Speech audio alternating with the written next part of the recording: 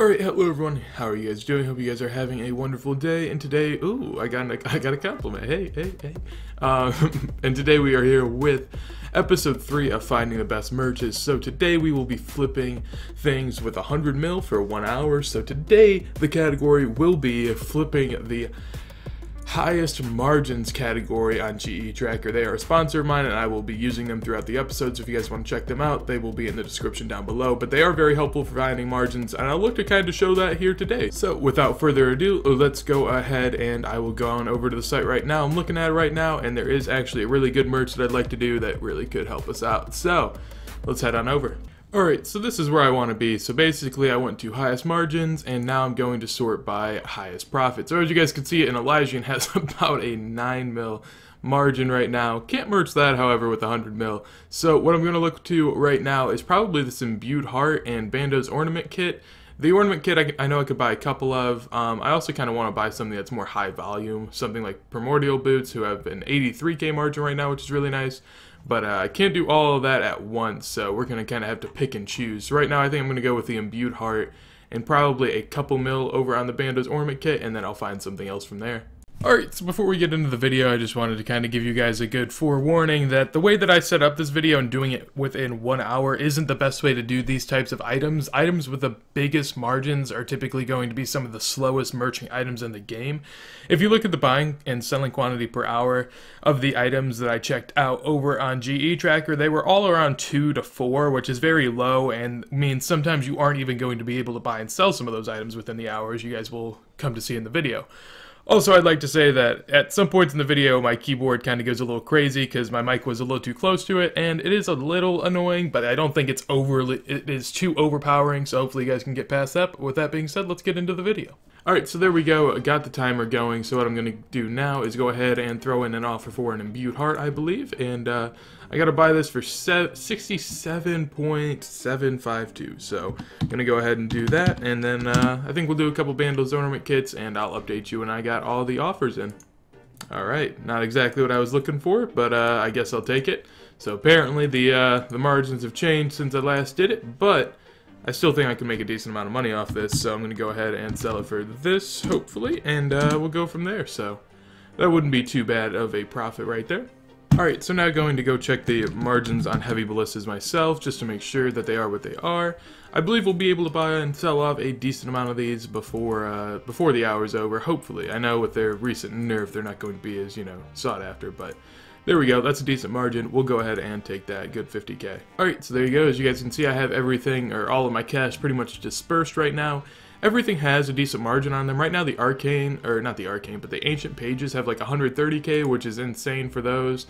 The Bando's Ornament Kits are like 225, Imbued Hearts around a 300k, Fury Ornament Kit, the Fury Ornament Kit, Gut Themselves, and Heavy Ballistas are all between 50 and 70k, so it's not that bad at all, and hopefully we'll be able to do something decent here. Alright, so I'm actually really surprised. Within the first few minutes, we've already had a lot of stuff sell, so buy/sell. So one of the ballistas have sold on, we've ended up buying 4, an Ancient Page is bought, and then also the Imbued Heart, which was a huge merge, just ended up selling off. That was, I don't even know how much that was, like almost 500k, so I'm going to go ahead and do that again, and yeah, let's see what we can do. Alright, so with this, we've kind of reached a problem. I see we're only at 43 minutes, so we kind of need to get to selling some of this stuff.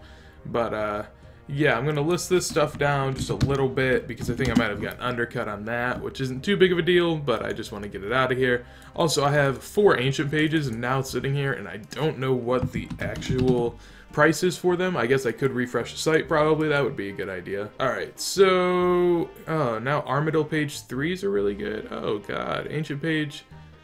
Alright. Come on now. You gotta be kidding. What? What? Ancient Pages now say that I have the buy offer. Come on. No, I don't want that. I don't want that. Alright. So I'm going to go ahead and buy an Ancient Page. What was I doing? 3, I think. So, no, Ancient Page 2. Okay.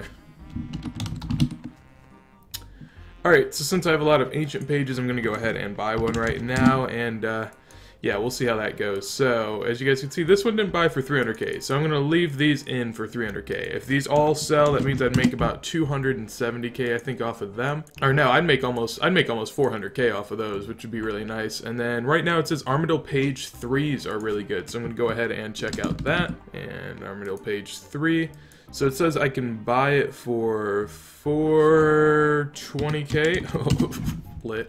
But yeah, I'm gonna go ahead and buy what, 5? Is that how many I can buy? Yeah, we'll go ahead and buy 5. So there hasn't been a lot of movement on a lot of these things. Like these 3 things in particular haven't bought or sold at all. So I might move off of them. I know the Bandos ornament kits are just really iffy.